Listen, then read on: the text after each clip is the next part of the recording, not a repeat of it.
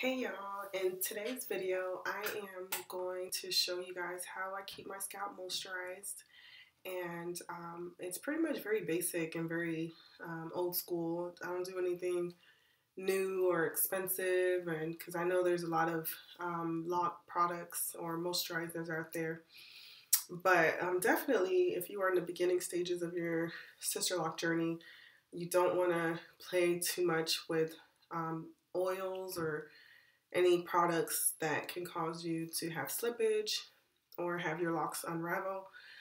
So I've been using the same product that my first loctician told me to use. And even though I'm more than a year in now, I still use it to moisturize my scalp just because my hair is not fully locked yet and I don't want to take any chances still. Even though I don't think I'll have any slippage at this point in my journey, but you never know.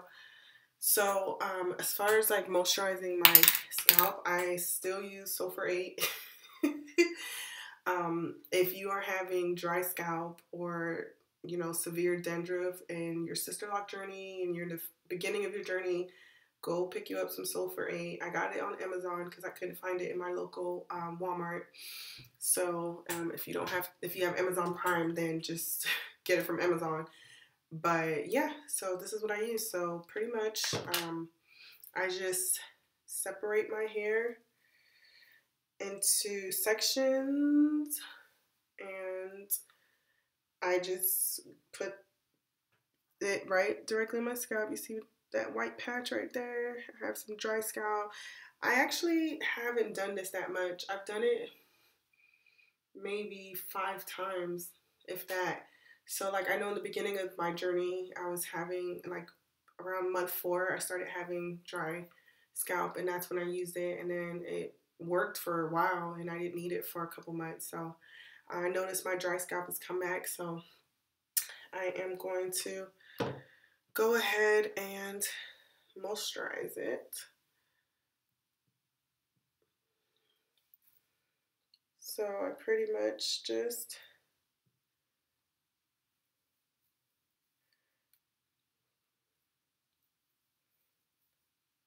and I try not to get it on my hair, of course. Let's get in there.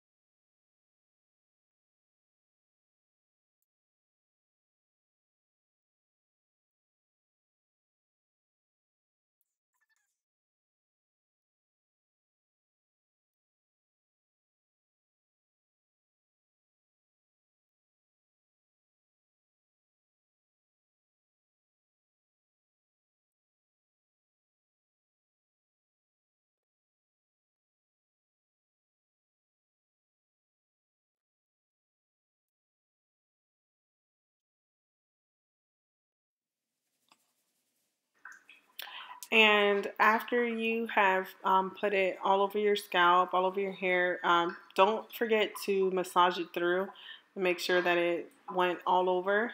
That is definitely important.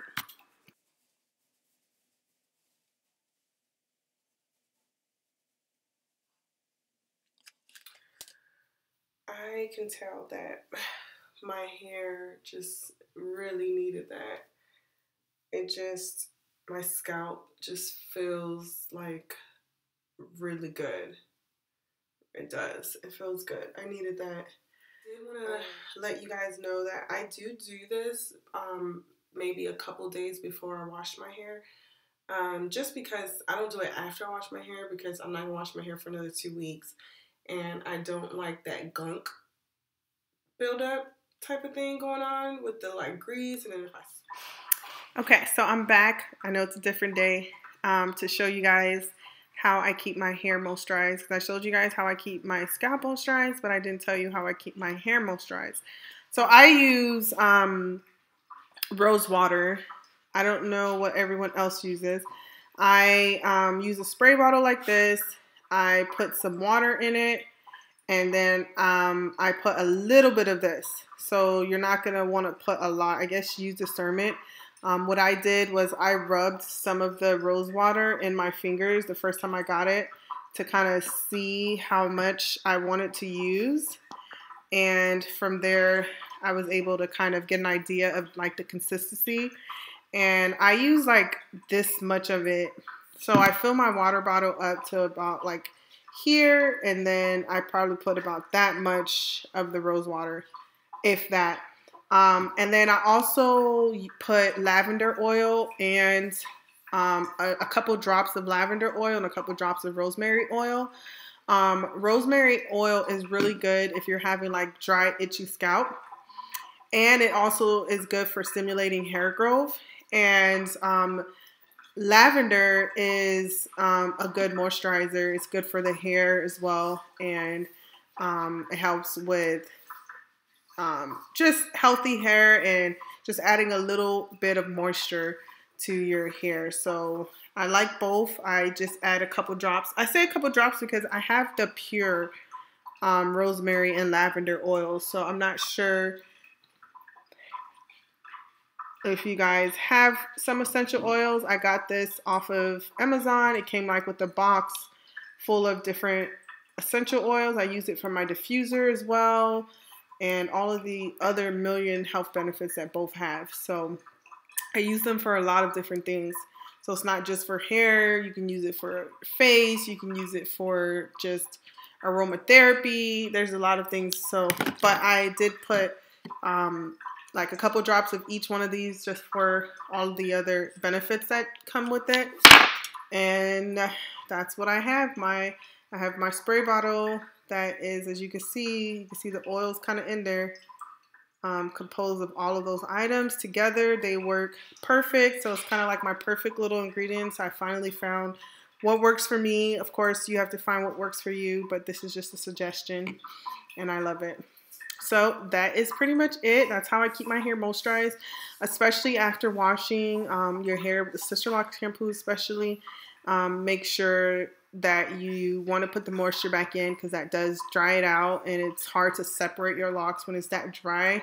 So I always try to spray some of that first and then separating it again before doing anything always helps. I just washed my hair yesterday and got a retight today, and so I'm about to do my 14-month update, and I realized I saw this video sitting in the queue and I forgot that, oh snap, I didn't finish this video. So anyway, well, thank you guys for watching. I hope this was helpful. Please go ahead and comment and let me know what you use to keep your hair moisturized and your scalp moisturized. I would love to hear your feedback and what you all are doing. All right, bye.